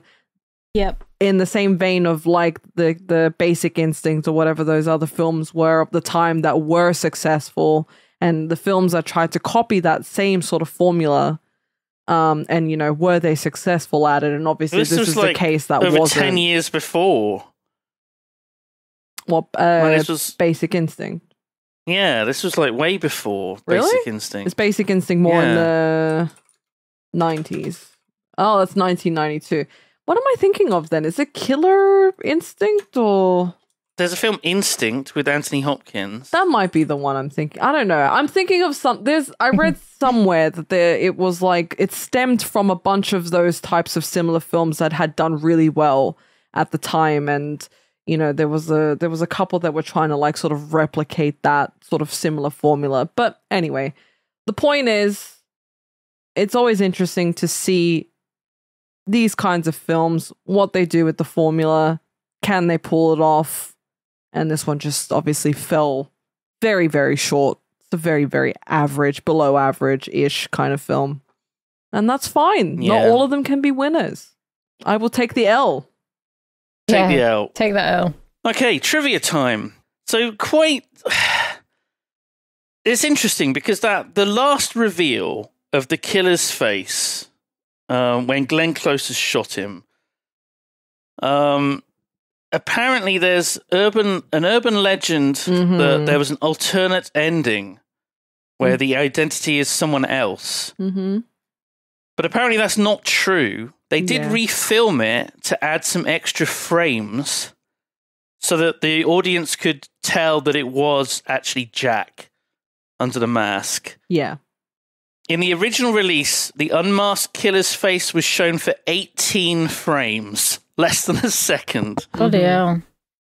How is that even like a decent thing to do in film, to have? Yeah, when you're building up to, when it The all reveal of a killer. revolves. Yeah, what the fuck? Yeah, it's bizarre. I So swear fucking dumb. this film was made by just stupid people. It was made by the man who directed Return of the Jedi. Which so is make mental. of that what you will. Yeah. So this was who was it? Gene Siskel, famous for being in the other half of Siskel and Ebert. He wrote an article saying, "Who is the Jagged Edge killer?" He said that in the 5 weeks since the movie's released, the newspaper that he wrote for received over 100 telephone calls from confused moviegoers asking for clarification on who the killer was. Because it was less than a second, a lot of people who watched the film didn't fucking see who the killer was. They blinked and they missed it. That's so fucking funny. Absolutely absurd. Absolutely absurd. A lot of people thought that the killer was actually Bobby Slade. Yeah. But other people thought it might have been the locker room guy, Fabrizi, the district attorney, Krasny, or even the fucking judge. Some people thought that was the judge. What? I can't. I like The judge what? looks so much like older and what? Do you know what? It would have been good. It would have been good if they'd had so many different like possibilities that it left it super open ended, and then they could have like different endings depending on cinema. Like when they do that, different endings on different releases. Yeah. But no, they were just too fucking stupid. Mm-hmm. I hate this film even more now. Oh my god. I'm lowering my score to 2 out of 10. Oh Jesus. Okay, I'm gonna have to open the document. Yeah. Because this is just enraging me Booth to know 2. this. Okay, there we go. So what else was there? Oh, the G-Star Games mentioned the Return of the Jedi poster that's in the kids' bedroom. Mm-hmm. If anyone has Googled this film to maybe watch it for the podcast, you would have seen a Google result for the R&B group, Jagged Edge. Yes. They named themselves after the film. Why? So, Yeah. Which is for that sweet SEO. I don't know. Why? so bizarre. A strange decision. I didn't look up why. Yeah, I didn't look up why. I was like, I didn't okay, care that odd much choice. at this point. I thought it was Yeah. so the original screenplay, which I thought was like a little better than Jagged Edge. I don't know. It was originally called Hearts of Fire. Columbia Pictures disliked the title, and they decided it just had to be changed. It's a shit title. What, It's Hearts of pretty Fire? bad. Yeah, it's pretty bad. Makes me think Why? it's a war movie. No, you're just thinking of Like a love story during war, you know? I don't know. I kind of liked it, but they gave it to a secretary in the studio to go through the script to come up with another title. And she'd obviously seen the description of the Jagged Edge, a knife with the jag on the edge, whatever. And They did Changed not it to name that. their name. They did not name themselves after the fucking movie. The name Jagged Edge is derived from the song Snakes by rapper Old Dirty Bastard's debut album Return to the 36 Chambers, the dirty version. So that's bullshit. So More the specifically- IMDb trivia for that was Yeah. bullshit. yeah, More specifically, the beginning of RZA's verse, which states Jagged Edge, Rockhead God, Heart of Stonehenge. So it was actually Old Dirty Bastard. Can someone edit that on not Wikipedia, on on IMDb, IMDb trivia. to remove that? 'Cause that was That had bullshit. a good amount of upvotes as well. I guess there was just a bunch of people like because us. people don't, Yeah, we they don't didn't. fact check the trivia. Yeah, But Booth did. I Booth did. just did. I Thanks, was very Booth. interested. I was like, why for the you. fuck, right, would this American R&B group from Atlanta, Georgia go, you know what, that film with Glenn Close, fucking love it. Love it. Love it so much. Love it. Oh my No god, one we should would have said that. we should make a rap group, guys. I mean, it sounds Oh my God. it sounds hard though, right? Jagged Edge sounds cool. Yeah, that's why, like, Old Dirty Bastard's debut album Return to 36 Chambers, you know, it was a song on that. It's a good word. You know, it's Yeah. a good couple I of can't- words, but This film's got 81% on Rotten Tomatoes, apparently. Can Rotten you fucking Tomatoes believe makes that? no sense to me, and it never will. I will never understand it. It's an enigma. It doesn't mean that the average rating is 81%. It's important to note that. It means that 81% of the reviews were positive. Yeah, I just don't get Rotten Tomatoes. It never has ever made sense to me, which is why I never look at it ever. Well, there we go. According to Variety, the film's two leads were triple Oscar nominees at the time of the film. I think I already said that. Yeah. They Yeah. also wanted Jane Fonda for the leading lady. And I Oh think my god. Michael Douglas. And ironically, which is what makes sense now that you say it, he didn't want to do like a thriller role, a thriller movie at that time. Well, Lamau. yeah. it's that makes fine because sense. it was just not thrilling it anyway. He was like, do I get to wear a really sort of tatty fucking jumper in a club? And they were like, no, that's not in the script. And he's like, I'm out. I'm out. And then Basic Instinct came along. And Mm. he gets to wear a horrible, shitty jumper in a club. I think What a film. because like this film came out and everybody was like, there was just nothing else going on for people. So they found this. There's But a lot of these the kinds actors. The actors were the only good thing. They were the only Redeeming. draw. Yeah. Yeah.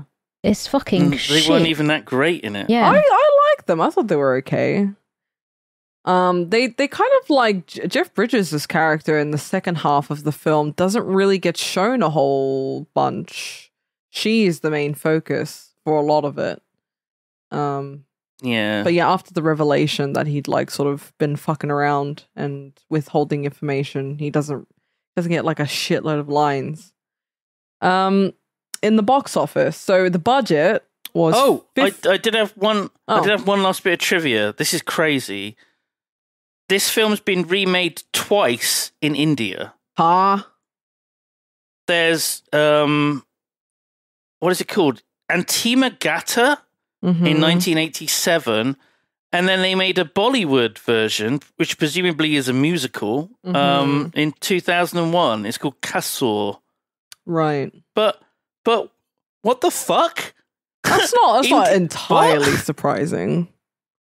Because it's a different it just market. Seems so weird to me. It seems so weird. It's a different market, you know? It's not touched like, you know, there's a lot of films that they probably have no fucking idea, you know, what goes on in like Western media. So when you've got like people who watch these types of films, especially American films, they can like sort of adapt it and bring it over to, you know, their own country and sort of remake it into their own thing.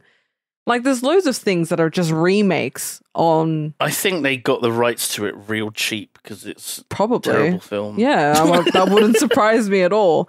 But there's loads of things that are just, like, based on a book, based on a, you know, an older film. It's a remake of a remake of a remake of an adaptation of a screenplay of a play. So that doesn't surprise me. Okay. Right, budget, 15 million. And box office was 40.5 million. So They did just fine. Yeah. And that's just North America box office. Yeah, so pretty... I don't know if it was released anywhere else. I wish it wasn't. Wish it wasn't. Should have kept it to themselves, really. Shouldn't have released it at all. Did we ask if Booth had any trouble identifying who the killer was at the end? Because she famously has face I blindness. did. I literally did. I was like, who the fuck is that? And I was like, brown hair. Right, it's got to be Jack then. I did rewind it and pause it to be sure, because it was very briefly... It's so briefly on screen, and it's dark, and it's at a weird angle. You see most of his chin more than anything else. Do you know, it turns out I've got Very face weird. blindness in real life as well. Yeah. I was playing Baldur's Gate and I was like, oh, he reminds me of my friend. And then I went back and I like compared a picture. I was like, it doesn't look anything like him, really. Oh my god. Well, that's just your brain. You got a special brain, Sophie. Ooh, I got the brain. She got a brain. I got the brain. She do got the brain. Should we wrap up this? Absolute... Will this make a good video game? We've got to ask that. No. I put down it would be great as like a cross between Barbie Horse Adventures Wild Horse Rescue combined with Phoenix Wright Ace Attorney. Oh my god, I love the Barbie horse riding adventure. Oh my god. That was my That's jam. the foreplay. Oh, I love that game. Oh my god. I'm gonna have to stream it sometime. Yeah, I'm gonna look at a video later. Oh my god. Memory unlocked. Okay, well that's it. We're done with the film. I'm done with it. Let's roll some dice. It's time to roll the dice. Wait. Jagged Edge has been removed from your list. However, this is your second film in a row. Have you replaced it yet? I am locked out. I have my second list, so I will replace it with Jaws. Okay. Oh my god, okay, Jaws. Sure. Yeah. It's a solid film. It's a solid fucking film. Why do you sound so fucking surprised? Well, I felt like I had to say something because Sophie was just like, oh no. Yeah, Sophie doesn't seem too enthused. I'm fine with Jaws. It's a film. I think you'll enjoy it a lot more. I will enjoy it a lot more. Think. I mean, I can't remember the last time I've seen it. Yeah, it'll be an experience, to say the least. I know people love it, so it'll be interesting. It's one of those that gets churned out as like a thing, like 80s movies now. They've got this nostalgia trip going on where they're like, okay, so we've got the license to do loads of merchandise around things now, so that people buy it up. It's like that and Gremlins and fucking Halloween and Jurassic Park's still going and Jurassic Park. Well, Jaws isn't, which is surprising, but they keep making shitty like movies about animals that go fucking ballistic, like there's some sort of sentient. Yeah, but what I mean is that you find so much merch that's still got Jaws merch around because older people will buy it. Yeah, the whole animal thing, the shark thing. Sharknado, Ghost Shark. The Meg. Let's roll some dice. Shall we refresh what our lists are? My list is My Fair Lady, Heathers, The Brood, Hill Killed Captain Alex, Krull, North by Northwest. G's list doesn't matter, but it's The Fly, Raiders of the Lost Ark, Sea of Love, Jaws, Great Gatsby, or just Gatsby, and They Live. Booth's list, this is important because hopefully it's going to be her this week. She deserves it. Labyrinth, The Hidden, An Evening with Beverly Loughlin, Pass Through, oh Christ, Kung Pao, and Cemetery Man. So it'll be just between me and Booth because G's had 2 Lara weeks. Croft and Jagged Edge. She's Two in a had row. too much fun recently. She's had way too much fun. Way too much. Okay, right. So, Odd, Simon. No. We're going to go with the list first. Yeah. What position on the list first? Right. Let's see what we got. We got a 4, which means Pass Through. Pass Through or Who Killed Captain Alex. This week is going to be objectively bad films. Incredible. Who Killed Captain Alex or Pass Through? Okay. Oh God. So if it's an odd, it's me. Even. It's Simon. Are we going to stick with this? Yeah. We got to abide by the rules of the dice. We're going to watch Who Killed Captain Alex. Yeah. Christ on a fucking bike. Okay, well, at least it's short. And the plot is nonsense. Yeah. So, G? G, are you okay? You're being very quiet. She's just happy it's not Neil Breen. That is it, I don't know how I feel. Look, she's thrilled. At least it's not Neil Breen. But it is... Oh, but it's still on the list, so it's going to get picked Uganda's eventually. First action movie we're going to be watching. A lot of memes were birthed from this movie. So you'll be like pointing at the TV and going, I know that, I recognize that. It's got incredible effects. DiCaprio point. Actually, insane effects. The whole film is up on YouTube on their official channel. Yeah. So it's free for everyone to watch. So we don't even have to spend money. That's fucking amazing. Hooray! It is 1 hour, 8 minutes, 34 seconds. Oh, okay. Fair enough. Not nice. Short. Now, just bear in mind, African films, it's not uncommon for them to have a video jockey type guy commentating on the movie as you're watching it. So don't be confused by a man making little snide comments as you're watching. That's just part of the film. Okay. So, yeah. I cannot believe we're going to have to watch this. Oh, God. Okay. This is doomed. I don't know, man. The dice are just not... I know. What's what going the fuck? on? What is going on? We're just going to have like a month of Booth films. I think we're just going to have an episode where we just roll the dice on 7 weeks? your list and just... Has it really been 7 weeks of... I'm pretty... 7 It's weeks, been a while, Daredreamer. Yeah. That banger, Daredreamer. Banger. Oh my god! So if it gets to that point, we're just gonna have to do a booth list roll because it's getting ridiculous now. We'll see. We'll see. But yes, that is the pick of the week. Who killed Captain Alex? For anyone who may have missed the announcement, that is the movie for next week. So watch it, and hopefully you can catch the episode as it's releasing. If Sometimes you G starts talking and I'm not sure that she knows what word she's going to say next. Like, it's all just happening. You can't G's call not in control. someone out. G's not in just control call of the someone out like sentences this. she's saying. You're doing great, honey. You're doing great, G. Don't just ignore her. Just ignore her. I'm crying to my coffee. If you want to support us over on the Patreon, it is YOMPcast. No, sorry, patreon.com/YOMPcast. And there is a bonus episode out already, which is very cool, and hopefully the next one should be along shortly. We've recently posted some cute little cat photos as well, so if you guys want to check those out, you get to see the cats of YOMP.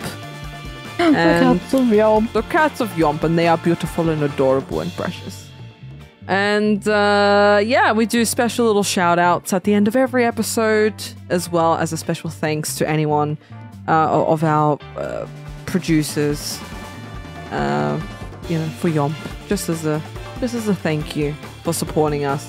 But this has been another episode of YOMP. We hope you enjoyed this episode and hopefully the movie, even if we weren't that. You're doing great, honey. You're doing great. I hate you. You know what? I'm gonna stop talking now. Bye. Bye. Oh god. I'm sorry, G. Poor G-Star Games. Hey everyone, it's G. Thank you so much to our Giga Yompers over on the Patreon for supporting us. We appreciate you all so much. But special shout out, like I said, to the Giga Yompers. Thank you, Native Blood, Lawrence Thibodeau, Enki13, Sleepy DIJ, Scott5877, Luck33, I'm a Robot, Cornelius Vander, and Kyle. We hope you enjoyed this week's episode, and we look forward to catching you guys next time. Bye!